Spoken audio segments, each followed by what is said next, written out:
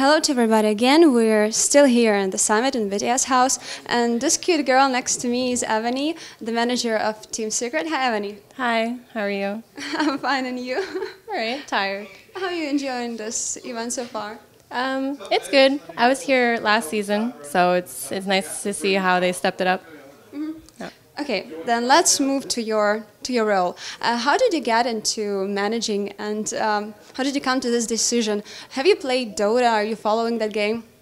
I do play Dota. I don't play it very much, but I was with Fnatic for a while, not actually working for Fnatic, but I was very close with the players since their Han days. And for some of their events, I managed, like a stand-in manager, when they couldn't get somebody out there. And then for Team Secret, after TI4, I was approached by Kuro and Johan to see if I would be their manager. Because yeah, and I think this is not a secret that you're a girlfriend of Tal, of Simba right now. So yeah, did it affect as well that you were managing the team? Like Callie and Loda? Being Fly's girlfriend or Simba's girlfriend doesn't really affect the team because they just see me as their manager, somebody to take care of them. It's never been an issue in Fnatic even. I was just there to take care of them, make sure they got what they needed.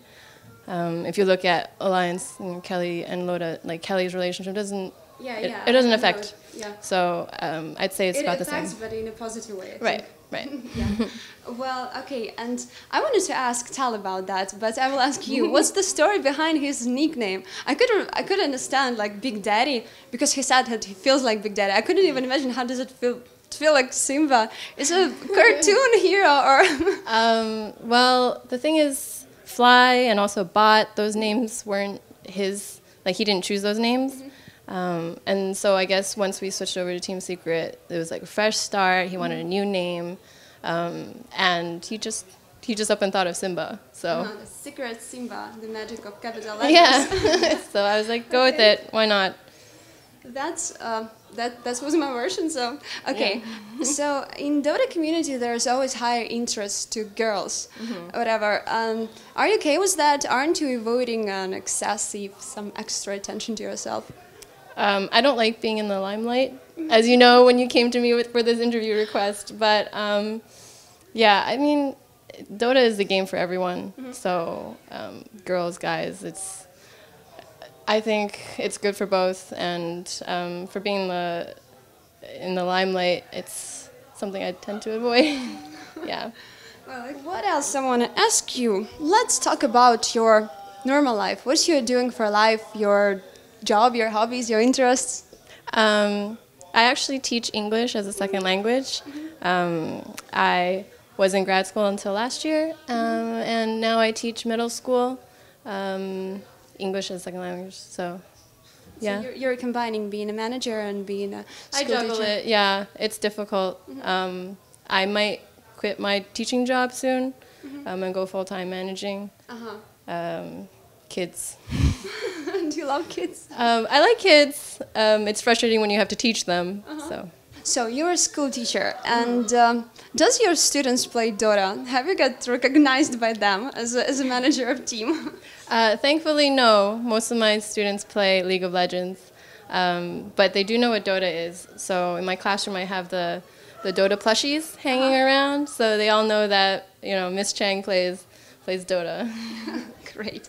Okay, then let's go back to managing Fnatic, and after that managing Team Secret. How close have you been to Fnatic mates, and do you still miss them, or I don't know, just supporting some warm, friendly relationship to them? Yes, I love the guys. We were really close. We were all friends, and when we split up, it was like splitting up a family. It was very difficult for all of us to part ways. I still talk to them, mostly Trixie and Hani. We pulled out of D2L, and the first team that I voiced to be our replacement was 4ASC, just to make sure that they had opportunities. It's nice. We still have a good relationship, and we still talk a lot. That's really great to hear. Do you have different functions here and there? I mean, in Fnatic and in Team Secret, and what actually your functions are? I mean, you're taking care of a team, like, I don't know, making some arrangements about the tournament, about the schedule, and how close do you communicate with another managers?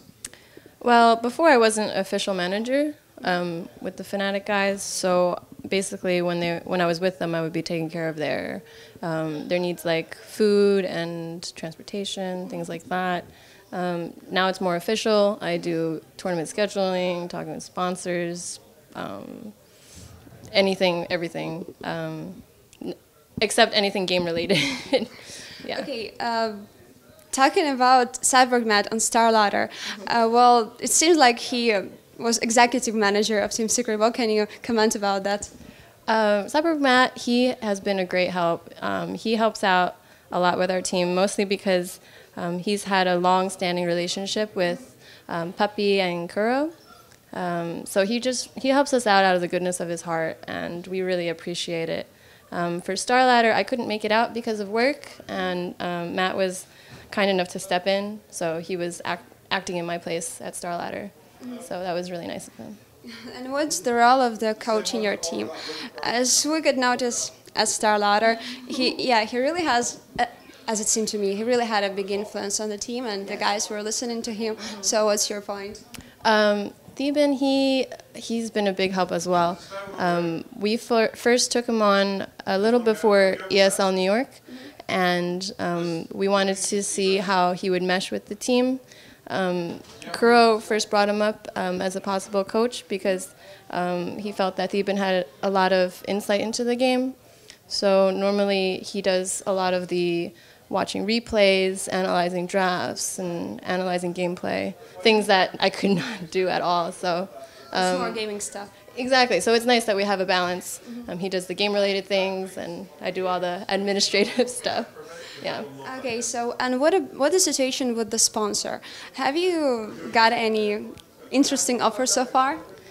We've had lots of offers, but I think the worst thing we could do is to rush into one, and then be stuck with a contract that we are not satisfied with.